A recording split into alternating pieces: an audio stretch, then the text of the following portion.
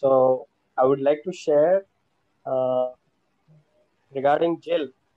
So Yes. she was, so she was having a condition known as spinal canal stenosis. And she was suffering from at least 1 year with backache. Mm-hmm. And she was Uh-huh. she was taking this gabapentin tablets.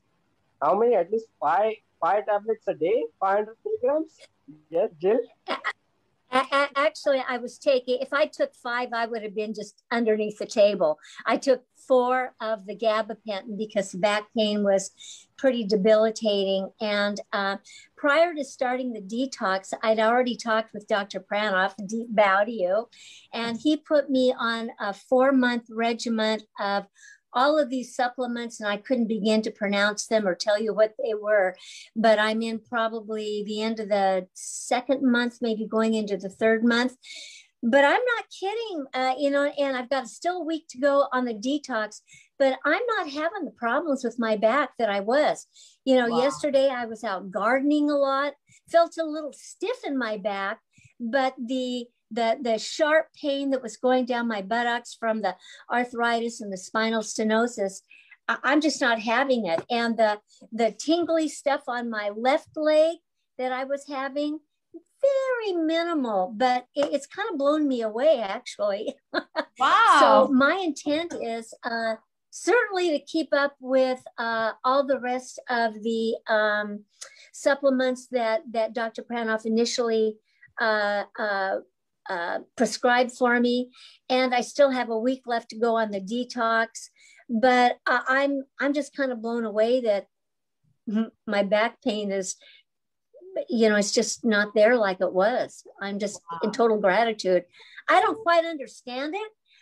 Kind of feels like it's a little magic or something. I don't know if all of these supplements were catered just for inflammation and that kind of thing, but whatever it is, it's worked. So I'm in deep gratitude. Again, deep bow, Doc, to you. And so now, yeah. Would you like to say something about your binging on sweets? Oh, yeah. Well, I'm kind of a binger, a sugar binger. I lost some weight, on this, and my weight is not real high anyway, but I haven't binged on sugar. I'm a little concerned once I get off of the regimen. I'm hoping I'm not going to go back to old habits. So I'm kind of on the lookout for that. But I haven't binged on sugar since I've started this. Even though there's been a lot of stuff around the house because we've had kids around here over Memorial Day weekend and stuff, I haven't gotten into the cakes or the candy or the ice cream, which is my downfall.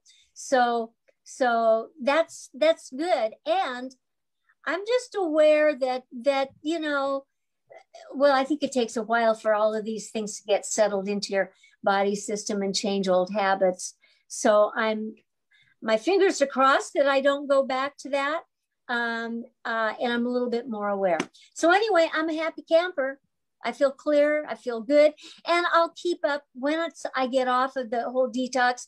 My intent is to keep up with the broth and the veggies and the mung soup. Maybe not every single day, but I'd like to do this once every 4 or 5 weeks because it's been great. It's been a good thing for me.